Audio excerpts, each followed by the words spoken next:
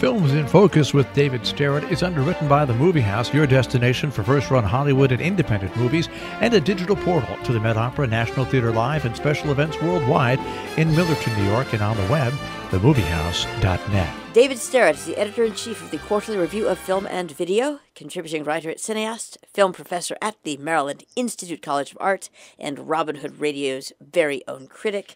We are lucky to have him. He joins us weekly. The films Leaving Neverland, The Wild Pear Tree, and The Image Book. Again, a sentence. Hi, David. How are you? Doing okay, Jill. How are you doing this week? Fine, as I leave Neverland, watching The Wild Pear Tree, taking photos for The Image Book. Yeah. Well, very well done. You've woven these three totally different films into a seamless a seamless sentence. Yeah. Well, of these three films, the one which is sort of the easiest for people to see, because The Wild Pear Tree and The Image Book will not be playing in multiplexes. Near you.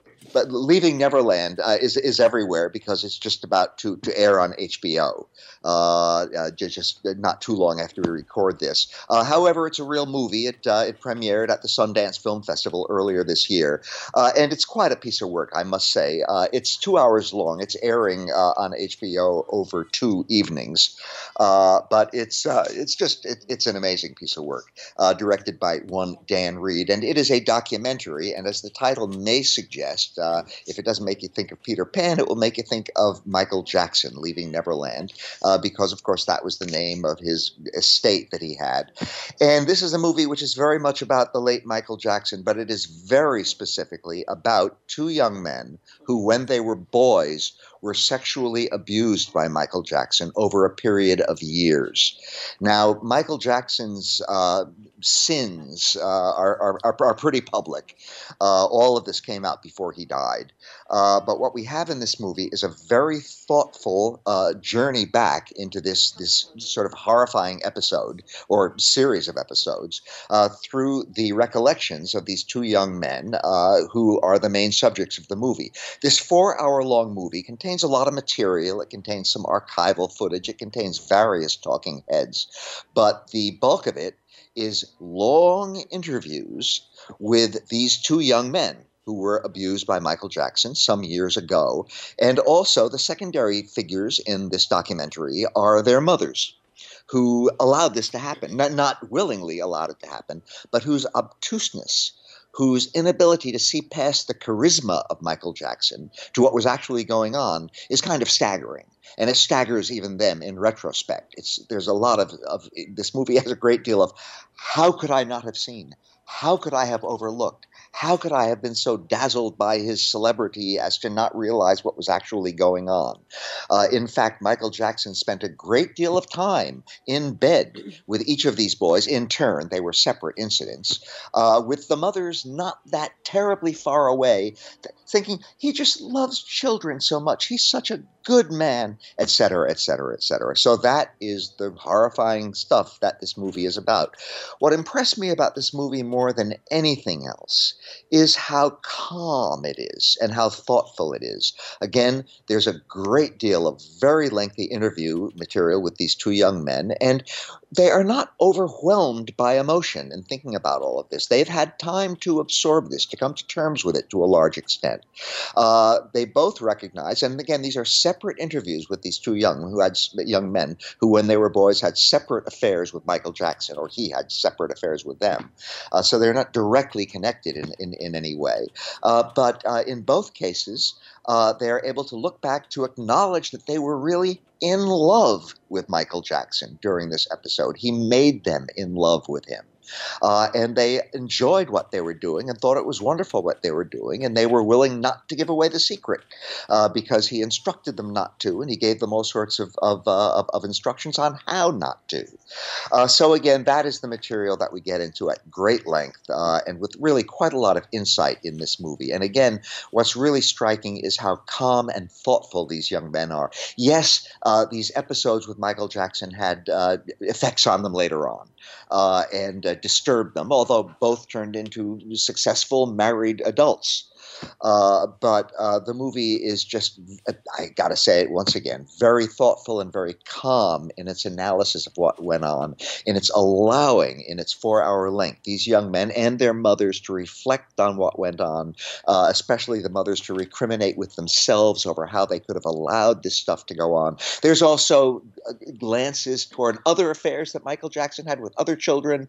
There's some account of how Michael Jackson went to a very steep decline near the end of his rather short life. There's not really anything in it about the nature of his death, which I think there really should have been.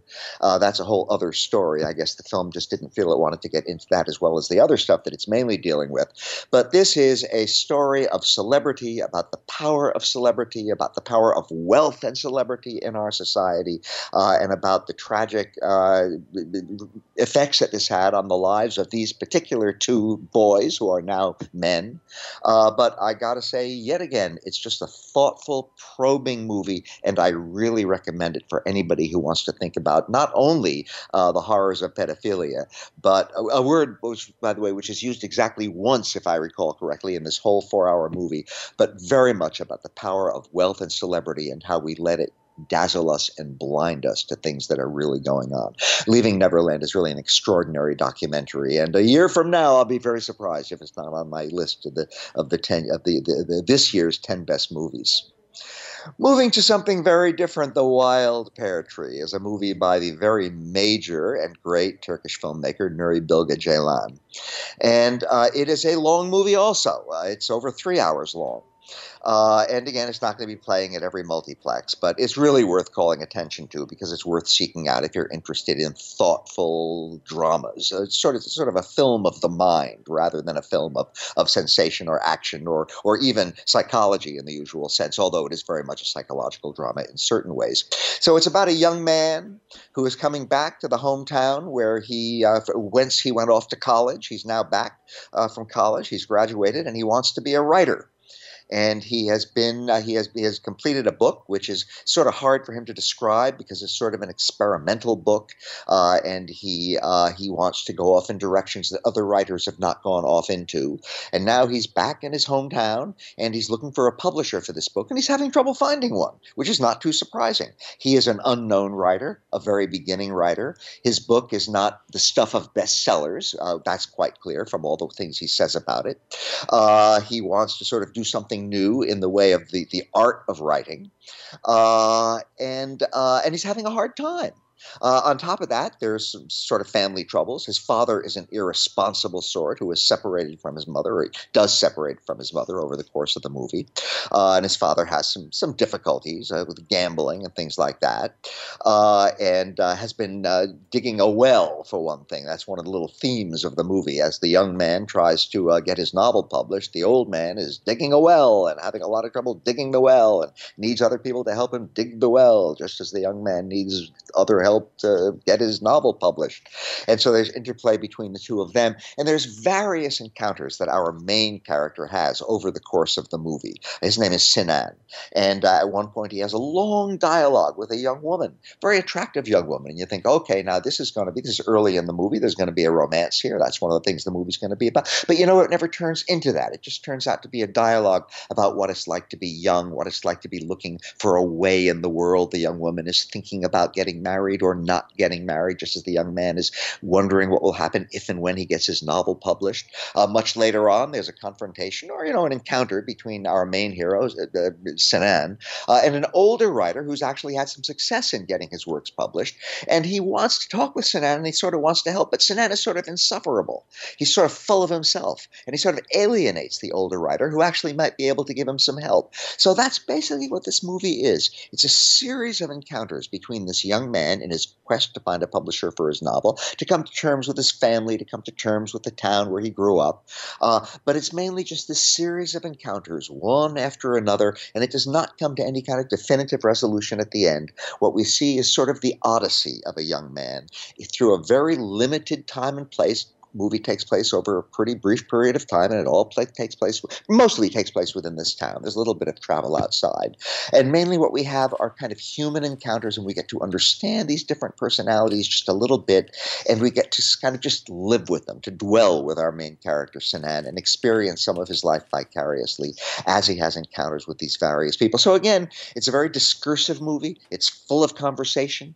It moves along at a pretty slow pace. I don't think it's a great movie, but it's an absorbing movie.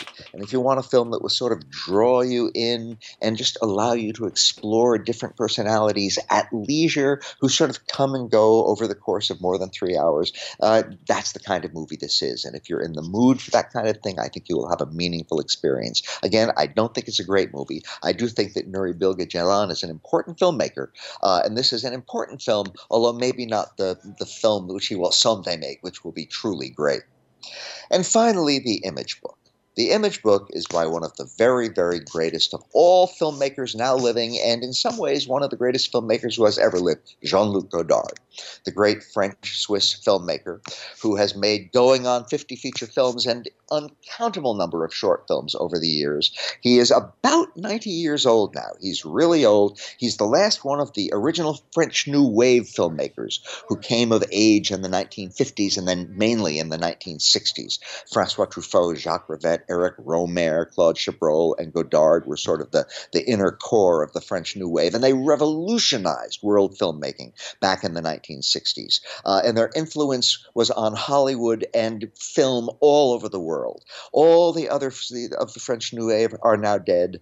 Godard is the only one who's still alive, but he is still working and still making movies on a regular basis. His last feature film before this one was a 3D film, of all things, from a man in his late 80s. And now we have The Image Book. The Image Book is not a movie for everybody. It is very typical of late Godard films. It is kaleidoscopic. It is a weave of film and video images on the screen, which moves along at a tremendous clip, just leaping from one image to another. The movie is called The Image Book, over the course of a little under an hour and a half. At the same time, on the soundtrack, there's an equally dense, equally rich, equally kaleidoscopic blend of sounds and sometimes silence. There is music. There is lots and lots of narration. There is sound from some of the film and video clips that we are seeing as they cascade across the screen. So we have this tremendous image collage. We have this tremendous sound collage of word and music and sound effect that comes along. And both of these things play off each other, again, in this exceedingly kaleidoscopic way for almost an hour and a half. The subject, it has been said that the subject of the film is violence, and that very well may be true. A lot of Godard's movies, especially a lot of his late movies, deal very much with the subject of violence, with which he has been very concerned throughout his career. He is fascinated and troubled by, in fact, really distressed by the violence of war, the violence that human beings inflict on one another, and how this is both mirrored and not mirrored in movies. The way movies seem to be absolutely overflowing, movies and television and all the moving images that we have, overflowing with violence and all kinds of horrors, sometimes in a meaningful way, such as documentaries that maybe help us to understand something about war and peace, but very often in sensational spectacles. The Hollywood violence that often means nothing and just sort of deadens and brutalizes us. He's very, very concerned with these things. He's very, very concerned with the interplay between the image and on the screen and all the screens of our lives, from our phones to the gigantic movie screens, with the interplay between those images and then the real life that actually goes on, and which is not a matter of images, but which is a matter of real human suffering and evil and destructiveness and so forth. So all these things are things that the Image Book is about. The Image Book is also, though, just a movie about movies, or I should say more broadly, a movie about moving images. It is on one level just a spectacular audiovisual phenomenon, which pretty much floods the senses of sight and sound with so much material. It's really almost impossible to take it in on a single viewing. But then again, Godard has hoped for many, many years. He told me this once when I interviewed him, that he hopes people will see his movies more than once. You hear a Beethoven symphony for the first time. You don't say, well, okay, I got it. I got that symphony. No need to go back to that again. One rereads the great novels. He hopes that one will rewatch his films and that with each watching, a little bit more will become clear, a little more will reveal itself. And I think that's the way that the image book has to be taken. I will say, though, that even on one viewing, it will dazzle you. If you just want an eye-popping, ear-popping spectacle of sheer magnificent movement and form and shape and color and sound, then go and see the image book and see it on a nice big screen, because it's just a spectacular creation it's basically a collage of sight and sound, but done by the world's greatest living master of that sort of cinema. And this has got to be one of the finest works that he's ever created. Again, it is cryptic, it is enigmatic, it is darn hard to figure out, but it is a true treat for the eyes and the ears. And that is my somewhat kaleidoscopic story this week, Jill. Very good with the kaleidoscope. Thank you very much, David Sterritt. Films in Focus, the films Leaving Neverland, The Wild Pear Tree, and The Image Book.